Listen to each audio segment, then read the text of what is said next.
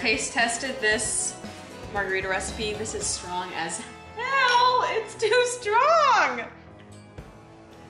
Good golly. It just tastes like tequila with lime.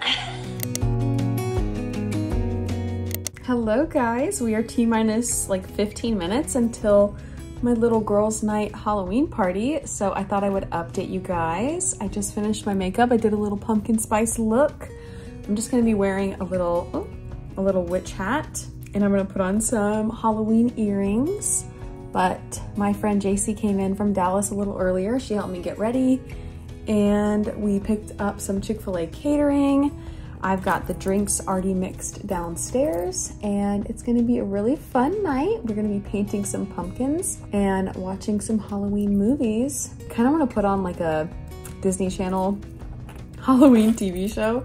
I feel like that would be fun to start it off. It's only gonna be like 6 of us, so it's not like a huge party or anything, but I thought it would be really fun. So I'm gonna put on my new Rum Raisin by Revlon lipstick. And put on a little bit of this chocolate. Do you like my little Halloween?